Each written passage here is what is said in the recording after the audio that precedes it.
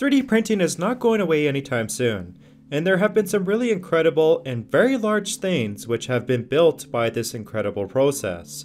So once again, let's begin the top 7 countdown. And beginning at number 7, it's the largest 3D printed boat.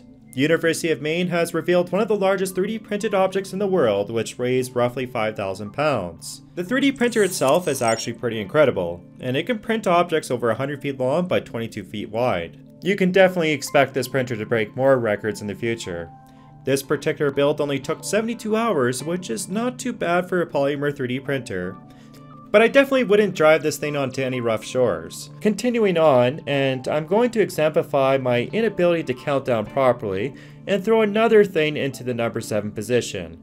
But this one's kind of affiliated with boating anyways, and it's called the Waampeller. The largest 3D boat printed propeller is pretty innovative to say the least.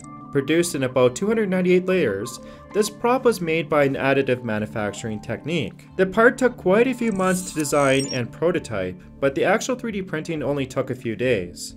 It was eventually installed and used on a tugboat, but whether or not this is actually better than a forged prop in relation to longevity and performance is still debatable. Nevertheless, there are some really impressive 3D metal printers coming out right now, so this type of process is only going to improve over time. We get to number 6, and it's an electric bike. Can you trust 3D printing enough to a point where you can go 60 miles per hour down the road and not worry about splitting into a million pieces? Well, this might not be the thing for me. But one company has fully FDM 3D printed an entire bike, without the electrical components of course. Some notable benefits include puncture-proof tires, forkless steering, and a very lightweight vehicle at 60 kilograms. And although it's not perfect, Triple F printing can allow manufacturers to test prototypes, create customized designs, and maybe one day reduce costs in actual production vehicles. At number 5, the Olli 2.0. Remember that company which brought forth the first 3D printed car? Well, now Local Motors is making a fully autonomous 3D printed shuttle. The second generation should have a range of 100 miles on a single charge, and will be roughly 80% 3D printed.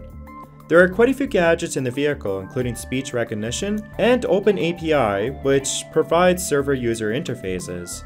The next position is pretty neat, and it's called the Cloud Pergola. This unique structure combines architecture, art, engineering, and even 3D printing.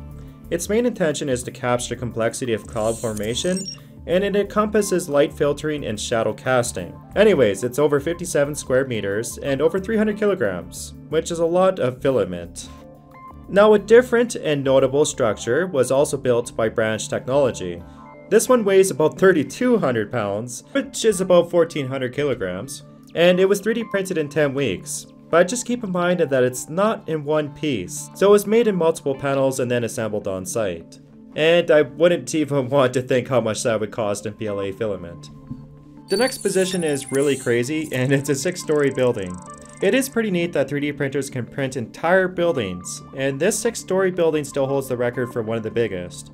The printer was able to fabricate the structure by using a combination of concrete, fiberglass, and sand so that it's flexible and self-insulating. Just keep in mind that this building is not entirely 3D printed, so steel reinforcement, windows, and piping were added in afterwards. Ultimately, it's still pretty neat that a 3D printer can print this type of shell.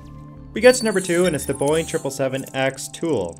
One of the largest 3D printed objects was made by the Oak Ridge National Laboratory. The tool was created by an additive manufacturing process, and this tool basically secures the composite vanes for drilling and machining on the 777X. Measuring in at 17 feet long and 5 feet wide, the piece actually weighs in at over 1,600 pounds, which is pretty extreme.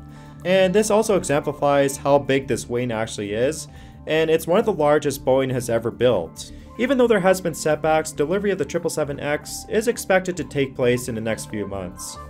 Finally, we reach the ironic duality of the Aeon 1 and Terran 1 for the number 1 position. A whole new revolutionary rocket engine was recently brought forth by Relativity Space. Utilizing a propellant mix of oxygen and methane, it is composed of roughly 100 parts which are entirely 3D printed. 3D printing allows the rocket engine to drastically reduce the number of parts and hence decreases the building time along with increasing reliability, not to mention affordability. But it doesn't stop there, and Relativity Space is actually working on 3D printing a whole entire synchronous orbital rocket capable of carrying 700 kilograms. So what does this all mean? Well, ultimately, rocket reusability along with automated assembly will help make space travel more affordable. And I don't know, maybe it's just me, but 3D printing an entire rocket is pretty incredible. So once again, thanks for watching, please like the video if you enjoyed it, and make sure to subscribe to my channel.